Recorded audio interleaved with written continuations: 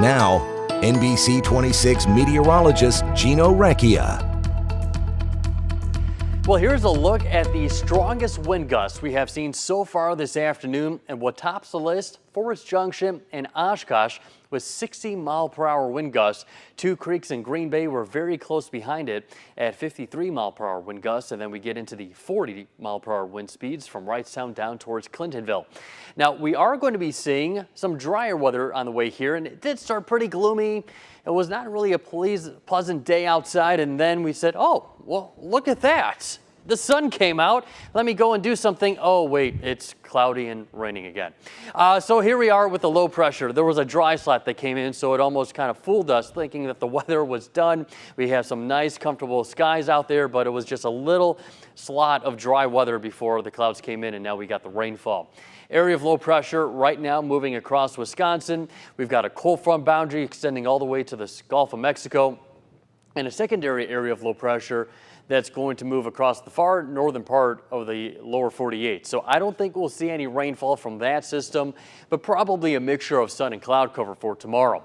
Here's a wraparound from the system right now, lifting up to the northeast, and we still have some light rain showers to move in here, as we do see quite a bit of rainfall that has fallen in the last 24 hours. We've been dealing with some dry weather where you do see the blues. That represents between 1 to 2.5 inches of rainfall. It has been raining since yesterday all through today, and these totals will likely increase.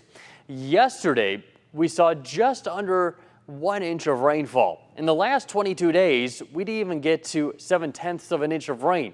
With the dry weather we've been dealing with here, that's why parts of northeast Wisconsin have been added to abnormally dry or moderate drought conditions. But with that rainfall, it's certainly helping the situation.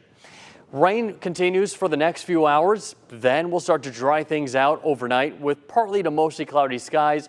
Winds will still remain breezy out of the west and southwest. Same thing for tomorrow, but not as extreme wind as what we're dealing with right now. Additional rain showers could pick up another 1/10 to 2/10 of an inch of rain. Elsewhere, we'll start to dry things out. As for the time being, still have that wind advisory and high wind warning until 9 o'clock this evening. As we get into the overnight, you do see those dark shades of purple and pink really starting to dissipate. So that means the winds will subside, but winds will still be breezy tomorrow, gusting near 30 miles per hour at times, but not as bad as what we dealt with this afternoon on the back end of this area of low pressure. Highs tomorrow getting into the mid-50s, normal high 49, still above average, but just not as spoiled as what we dealt with in the last couple of days with those 70-degree days. 41 for the overnight low, southwest winds at 10 to 20 miles per hour, drying out but still breezy. 55 for the high tomorrow, southwest winds 10 to 20, gusts approaching near 30. 7-day forecast, upper 40s Monday and Tuesday, at least dry for election day. 60s though, move in here after a warm front pushes northward, but then cooling down. 35 next week for Saturday. Coming up